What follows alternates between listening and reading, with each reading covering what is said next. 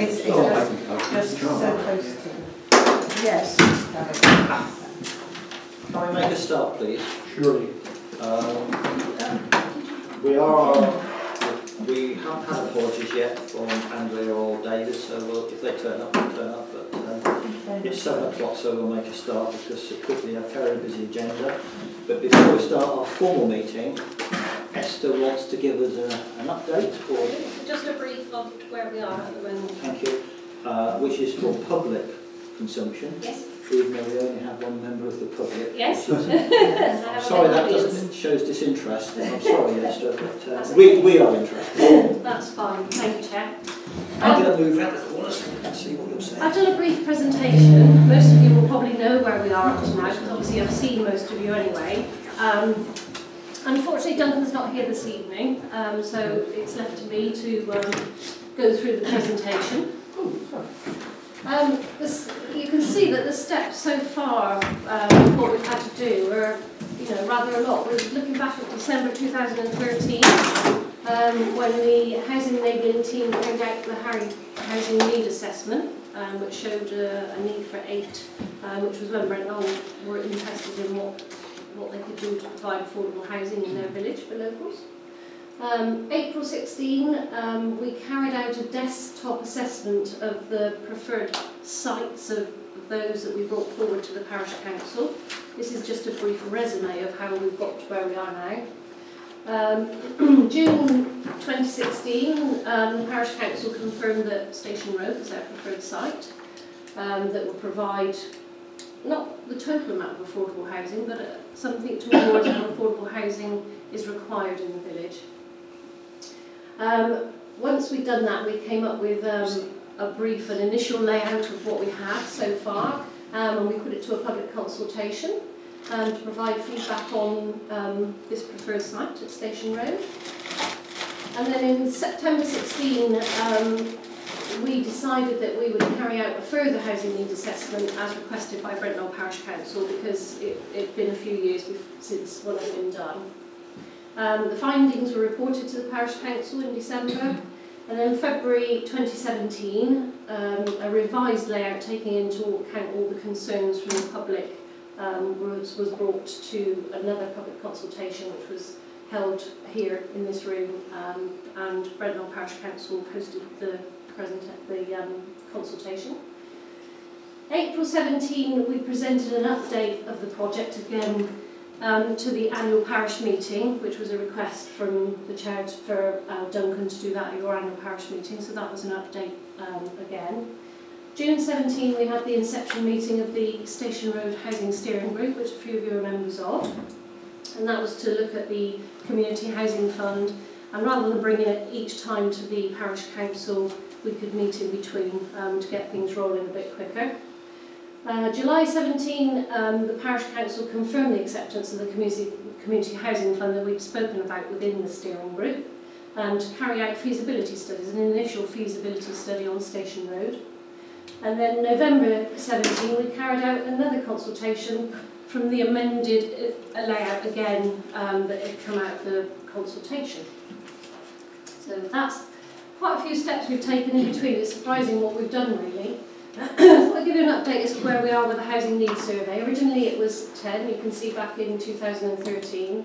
When it was updated again, we have 11 rented accommodation required, and you can see the mix across the board there, with another 3 intermediate. Again, this is just a snapshot in time for those that actually filled out the form, and for us to look at the forms and generate this number of need in Brent Knoll.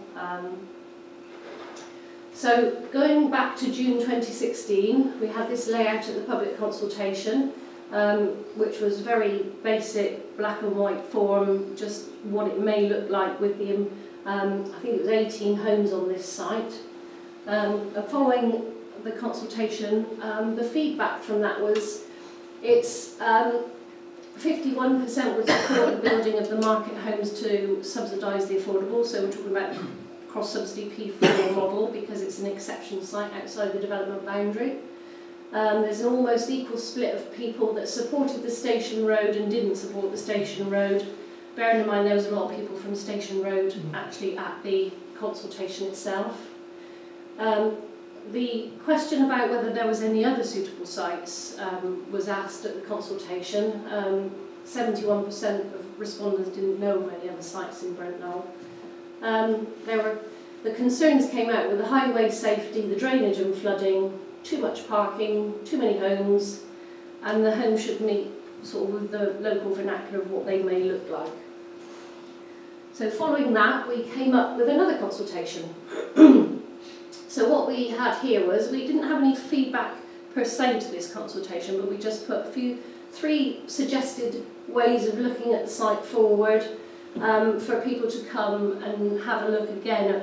We'd listened to what you'd said, and this is perhaps what it may look like now. So what they said was the majority of the community were quite positive actually to this correspondence. This consultation, it was like people that came in said, well, you've listened to us, you've changed it, you've reduced the numbers on the site.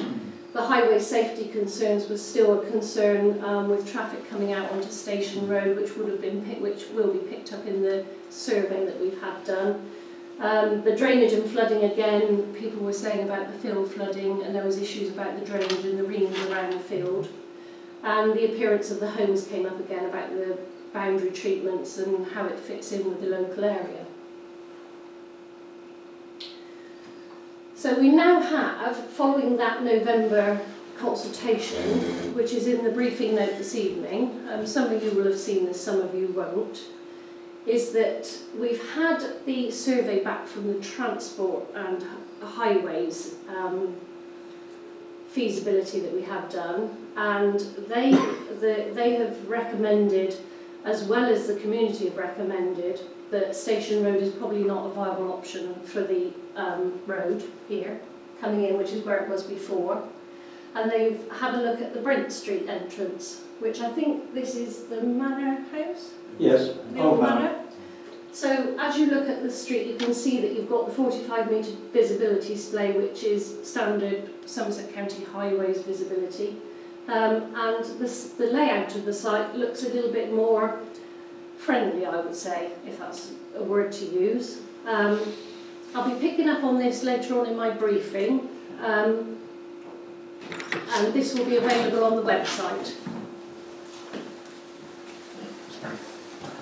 So we also talked about the project timetable with the steering group, about how we were going to move forward and the dates we're looking at. So this evening I'm here at the Parish Council, just giving you an update on the new layout and what's been going on. February 2018, we're hoping to post an invitation into the Brent Knoll News about a public drop-in session, again because it's changed so much, the layout. 7th of March, we're hoping that's when it's going to be. We're going to use, hopefully, the public session before the meeting, so that people can come along and have a look and discuss things with us and Carters again. And then possibly a submission of a Town and Country Planning Act in spring. But again, it's all possibilities, but the timetable again will be in the briefing note that I do earlier, later. Any questions from that? Are you still building as many? Are you still hoping to build 14? There's 15 there 15 on the site at the moment, yes, 15. It's been reduced from 18, yes. yes. I know, but still too many. Right. Still too many. I know you're going to move the road, or you propose moving the road, but it's still too many. Well, the 15 on the site, which is the recommended number for the site in respect of space and amenity space, and the ream that's surrounding it and the road. Which gets flooded, because our garden last week got flooded when we had all that rain. Which is, you know, this is why the drainage study will pick that up and the mitigation will be presented.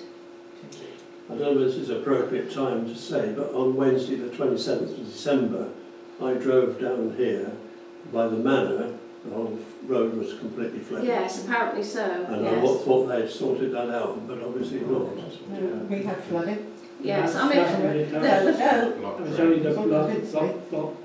no, I mean the flooding issue will be picked. as part of a planning application, Wessex Water will have a say on what drainage and the feasibility. So the drainage survey, I couldn't bring this evening because they're just in the process of amending it, but it'd be open for people to have a look at. Obviously it belongs to the parish council, and they will have looked at all the drains. I know they've done the CCTV work on all the drainage. I know there's an issue with a culvert somewhere, but all that's going to be taken into consideration, and they're looking at it. And I know they've done some work, haven't they, in Brent Knoll already? Yeah. So it's like an ongoing, All thing. the roads were flooded over Christmas. The ditches were as low as could be. They were letting it out to sea. It was just being held up by the blocked drains. Mm. So, I mean, this is something, I'm not a drainage expert, unfortunately. No, we'll see our county so we can well. see, we will be able to see what happens with the survey that comes out. Just like I think that's an issue that we need to raise. Yeah. Unfortunately, I don't know enough about drainage to be able to answer the question, because that's not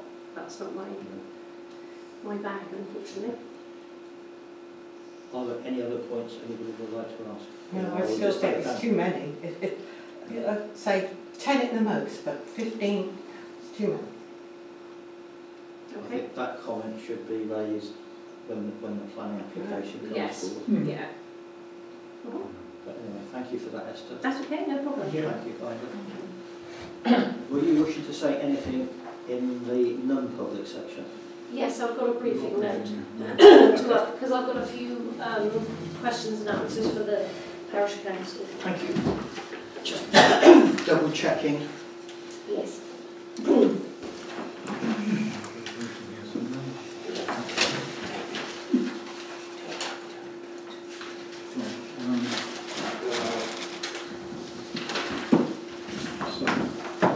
We've got two people. Do either of you gentlemen wish to say anything to the meeting before we start formally? No, I'll say it when the planning application. Sorry? Do you want me to talk when the planning, you're discussing the application? No. The public have a right to address the council for 2 minutes before we have our formal meeting, and during the formal meeting it's a meeting of the council. Okay, I'll do it Not now. the public. Discuss. I'll do it now. So if you give us your name and why you want to tell us what you'd like to talk about, please. Good evening, I'm Mark Warren and I'm representing the applicant with regard to the planning permission at 111 the Weavers. Yeah, Yeah. Four houses. Opposite here. Got where we are? Yes. Good. Background to this application is a change in circumstances and relationship combined with the desire for individuals to remain in the village. The proposal is to reduce the width of the property known as Weavers to allow access to the garden that lies behind and is also accessed via the lane off Brent Street to the northwest of the property. Nationally, there's a housing shortage for both properties for sale and for rent, and as Brent Knoll is also a popular village, there is considerable demand for houses. The applicant would like to occupy one of the properties, and we've serious interest from two older couples who are interested in renting units on a long-term tenancy as they wish to return to the village having moved away. Having gone down the pre-app route with the LDC, the principle of development on the site is not opposed, subject to meeting some design criteria. The land lies within the development boundary of Brent Knoll, which is defined as a key rural settlement. Policy P5 of the core strategy provides for housing proposals for redevelopment, infill, subdivision and conversion, provided it meets the following criteria. Not involve the loss of space or facilities which contribute towards the character and role of the settlement, is appropriate to the scale, design and existing character of the settlement, and would not harm the character of amenities nearby. Most people are unaware of the extent of the grounds of 111, so it clears the first hurdle. Brent Knoll has an array of housing types and styles and no discernible type as standard, and we've tried to design a layout which achieves all the criteria we were set and is not overdevelopment. The 4 units behind have been designed with end users in mind and could be seen as custom build rather than self-build. The gardens are not large, but the potential tenants do not wish to be burdened with grass cutting. In creating a design, we try to ensure the properties do not overlook the adjoining houses and gardens, and the internal configuration is such that much of the activity will be to the rear. Highways, because of the wide road frontage, access to the highway is not an issue. Indeed, compared with the recent consent given to the house to the rear of 115, the access is substantial. Car parking, LDC asked us to provide three parking spaces for the rental and 4 for the house with the annex. Flood risk, topic for Brent Knoll. Front part stands in flood risk 2 and rear in flood zone 3. Design of properties is to address the potential risk of flooding. Foul water will be pumped from collecting point to the main road sewer, and surface water will be collected and held in a professionally designed attenuation and holding tank system, and some will be reused as grey water, and some released to the room into the rear, which will also be cleared. Landscaping and ecology, rear garden is well screened, there's a few mature trees which will be retained. We've not carried out a bat survey as the habitat is not significant for roosting or breeding, but we would anticipate a full reptile and amphibian survey in due course. There is a covenant pertaining to the land, but it's poorly drafted and inconsistent in that it states the areas green should not be used other than for agricultural redevelopment, and it makes reference to a northwest boundary but gives details of a no-build zone that isn't on land owned by the applicant. In summary, this is an application that involves three long-term village residents and has the potential to increase 3 additional rental units in the village, for which there's undoubted demand, and will bring additional numbers to the village, which means more potential users for village amenities. Thank you. Did you want to say anything? No, you've spoken on my behalf. Thank you. Okay, thank you. Right. With that, can we make a start, ladies and gentlemen? For those I haven't seen, Happy New Year. No apologies. Can we have declarations of pecuniary or personal and prejudicial interest? Brian. 0024 and 0031, personal prejudicial. Which is personal. Both. Sorry? Is one of them personal, one prejudicial? You tell me. One person. Personal, I should think. Yeah. Okay, all right. Bella? The Orchard, Burton Road. Personal.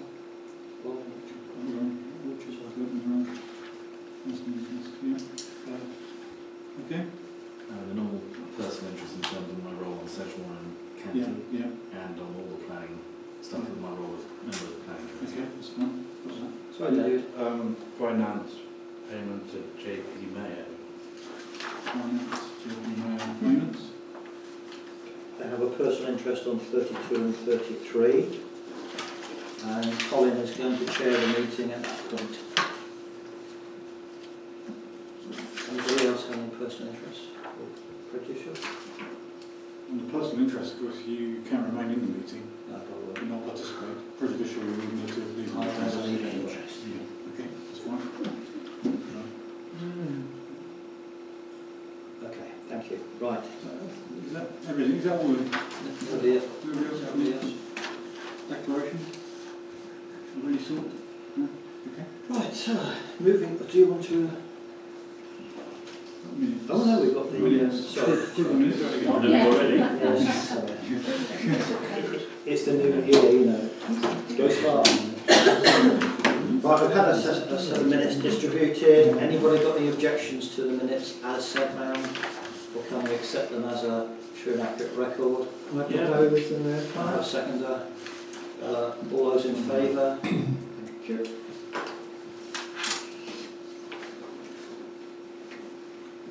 Okay. Right, talk amongst yourselves, as they say.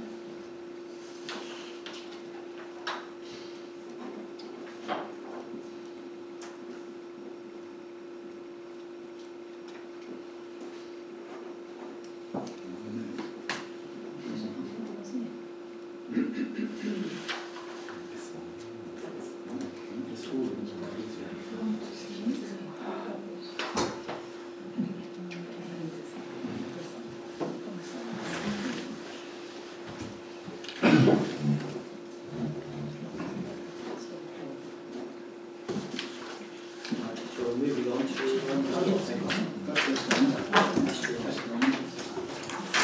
So, you're back on, Esther? Oh, we're back on. Thank you, Chair. Okay. It's all up on the screen for you. So, Yes.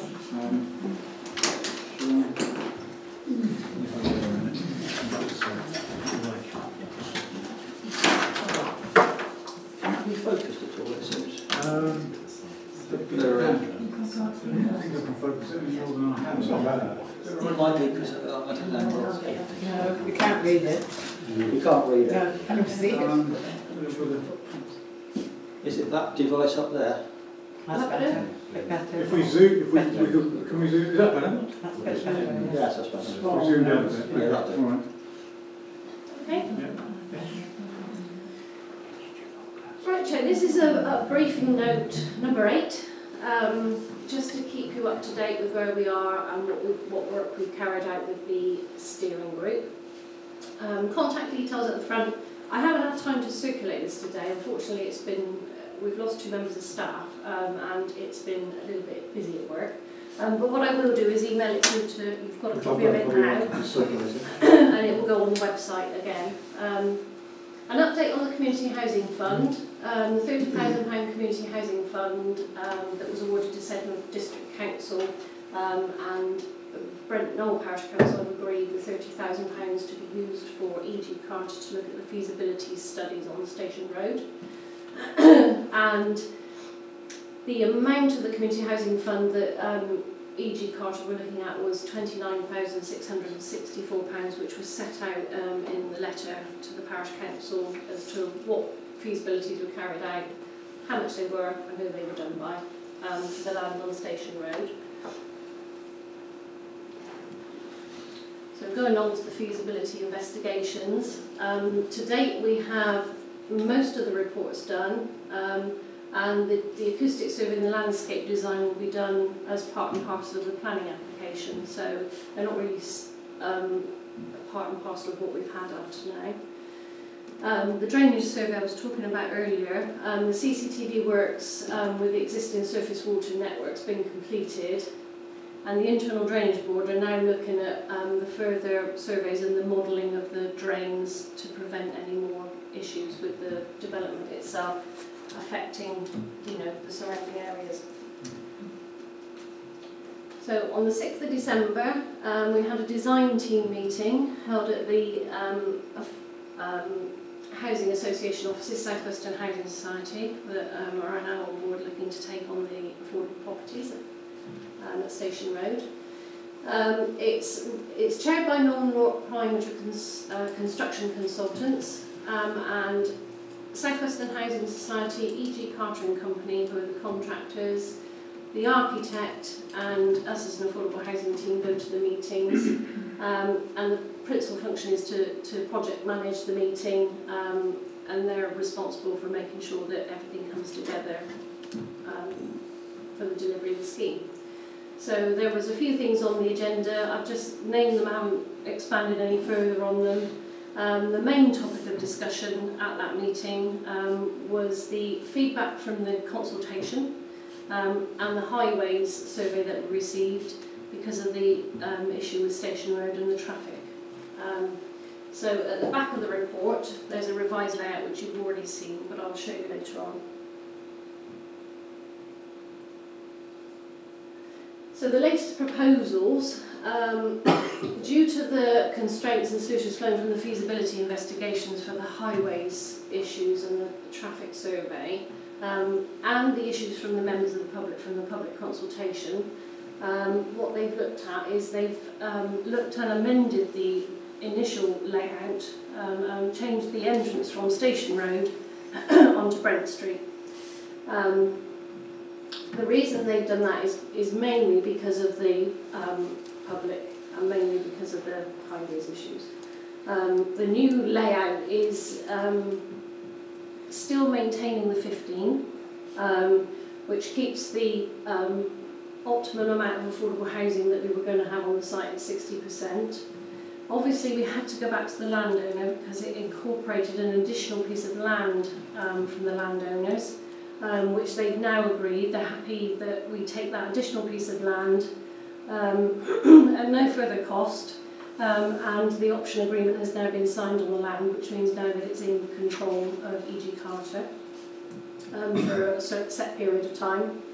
The site has also been to the internal development group here at Sedgemoor District Council, which is a group where we look at planning policy, we look at, we have a consultant highways expert come in, we have our conservation officer, we have what we call the landscape officer and the affordable housing team and development management, all looking at the planning application to give some informal feedback of how they feel the new amendment is.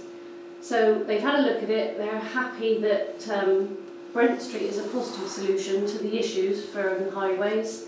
The urban designer felt, he's called an urban designer, but he looks at all the designs that we take to the group, felt the layout's much improved with the change of the entrance, and the highway consultant felt the new entrance would mitigate any issues on Station Road, and would mitigate the highway survey that we have done. So this information then was taken to Brent Knoll steering group. We met on the 19th of December, which was a bit of a quick get-together meeting because of the changes to the layout. We updated the group on the design team meeting held. Paul Gardner updated them on the constraints and the solutions following the feasibility studies. The project group agreed the new layout, felt that was a better solution to the site, and a project timetable was agreed, which I went through earlier on, for a drop-in session to be held for the public to have a look at what